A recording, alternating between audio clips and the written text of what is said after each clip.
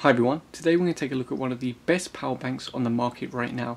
Why is it the best? Well, aside from regular USB ports and a Type-C USB port, there's also an AC socket. That's right, a 220 volt socket, or you can buy the 110 volt variant for those in America. Although most laptop chargers, cell phone chargers, etc. that you'd plug into here can actually run on either 110 volts or 220 volts. So it's actually pretty impressive, and this was sent to me by RAVPower for review. So what can you actually do? Well, it comes with this little adapter here for the inverter. This is a modified sine wave inverter, and this adapter just lets us plug any country socket in. So let's start with a CFL light bulb. And the light bulb comes on no problem at all. Now let's swap this out for an LED light bulb. Again, no problem at all. What else can you do with this? Well, let's say you have a fan. For example, I've got this huge industrial type fan here. Let's plug it in. Now, just a warning, if you run a AC fan on a modified sine wave inverter, it will run slower, it will run hotter, it will make a little bit of noise, and in the long run it could actually damage the fan or anything with a motor basically. Now, I run these kind of fans on modified sine wave inverters all the time, but it's not recommended, so I want to mention that. The other thing that's not recommended is using sensitive medical equipment, because again, this is a modified sine wave inverter instead of a pure sine wave inverter. And of course, you can also plug in your laptop. Now, this laptop's fully charged, so this isn't the best demonstration, but just like anything else, plug it into the little adapter that they give you, then plug it into the inverter here, and it will start charging. Simple. Another thing you might use it for is your DSL modem. So let's plug this in, and you can see it's booting up no problem. So basically anything that you normally plug into the wall, you can plug into this power bank, although it does have a limit. The maximum continuous load is 85 watts. Now, this is a 99.9 watt hour or 27,000 milliamp hour power bank, and we can check that later. For anyone who's curious, it comes with this charger here that plugs into the wall. It's got a little DC barrel jack there, and it consumes up to 30 watts. Although in my testing, it's closer to around 25 watts when you're charging this. If you're interested in how long it takes to charge this, check the video description down below. Of course, like I mentioned earlier, it has a C-type USB port, so we can plug in this cable here, and you'll see my phone comes on because it's charging. It also has standard USB ports, so we can plug my phone in again, and of course it will start charging. So just like a regular power bank, it has normal USB ports, but the big selling point of this is that AC socket. And now we're going to use my AC watt meter and a 120 watt light bulb going through a dimmer switch to measure the maximum output of this. So let me turn on my dimmer. Let's just turn this. So you can see the bulb over there is coming on. It's currently consuming around 36 watts or 38. Let's go higher. So we're up to around 60 watts. Let's go higher. I'm just adjusting my dimmer here. So we're up to 88 watts right now. Let's put it all the way and see what happens. This is a 120 watt light bulb, although it might not actually consume that much. Okay, so we're drawing out 103 watts at the moment. Let's see if it can handle that load. This is an old style element bulb, so it gets extremely hot and it really consumes a lot of power, but it's great for testing things like this. So it actually seems to be managing it okay. Now, I don't know how long it could manage that for, but it seems to be managing it okay for now. One thing I can tell you is I ran a 60 watt load on this, and it ran all the way basically until the battery was empty. So it had no problem with a 60 watt continuous load. If you look at the back, it says AC output 100 watts max or 85 rated. Now, honestly, I'm not 100% clear what that means. If you know, put a comment in the video description down below.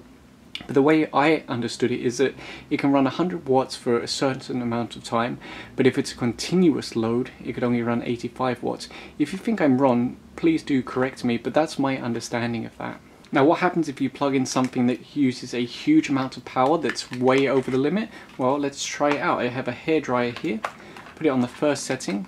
So you see it came on for a couple of seconds, and now the status lights are flashing to indicate there's a problem because of course it's overloaded. What we'll do is we'll just leave it a minute and see if it manages to reset itself. So it's been about a minute, the inverter light has come back on. Let's see if it can run the fan. There you go. So it does have protection against overcurrent draw through the AC socket. Now of course you're not limited to plugging in one thing. You could use a splitter or an extension cable to break it out into multiple connections. So I have this is actually a power meter, but for this example we're just using it as an extension socket. So you see we're running the light bulb from the inverter here, the little power bank, and we can also plug in the fan. So you can run multiple things at once, but of course the higher the load, like the more power you're actually drawing out, the quicker you're going to discharge this battery. There is a limit to how much power this thing can actually hold. So it is really fantastic and how convenient this AC socket is, but of course there's a limit to how much power is stored in here, so you do have to be aware of that. You can basically calculate it from the watt hours and how heavy your load is. For example, let's say this fan is 40 watts, you could calculate it through the watt hours there. And one thing you will notice is that there's a fan inside here and there's also a vent here, so it is, I believe it's pulling in air here and then exhausting it there, so it needs that to keep the batteries, but primarily to keep the inverter cool.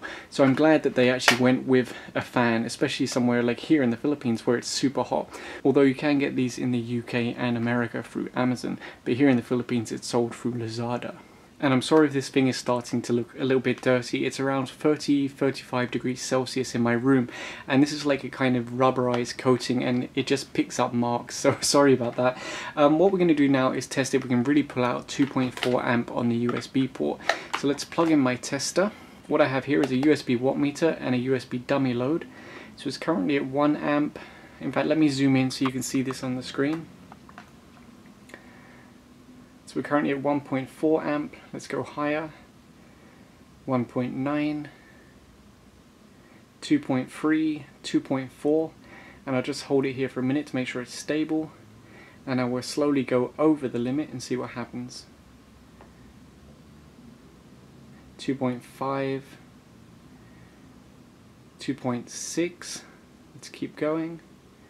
Okay, so somewhere beyond 2.6 is where it turned off to protect itself. So it does indeed offer the 2.4 amp output that's expected on this USB port. And what I'll do now is fully charge this, and then we'll discharge it with a constant 1 amp load, and we'll see if the capacity of this is actually genuine, if it's really a 27,000 milliamp hour power bank or 99.9 watt hours. So the discharge test has finished and the results are very impressive. Let me zoom in. You can see we actually managed to draw out 96 watt hours. Now that is very impressive because the rating of this is only 99.9 watt hours, and usually there's around 10% loss going from the internal voltage of 3.7 volts to the output of 5 volts. So the fact that we got 96 watt hours is incredible. That suggests that they're probably packing a little bit extra into this because you've still got those losses, and we're only like a couple percent of the stated capacity. So I'm very happy with that result. That means it's a genuine 99.9 watt hour power bank or 27,000 milliamp hour power bank. So there you go, that is one of the best power banks you can buy right now. You've got standard USB ports, Type-C output, and you've got an AC inverter. This one's 220 volts, but you can also buy a 110 volt version. It's really quite impressive. The convenience is just incredible. Like I said, you have to set your expectations for how long it can actually run something for. Something like a DSL modem, it could run for so long because these barely consume any power at all. But something like this big industrial fan, it's going to consume the battery much faster, or if you have a laptop, it's going to consume it much faster.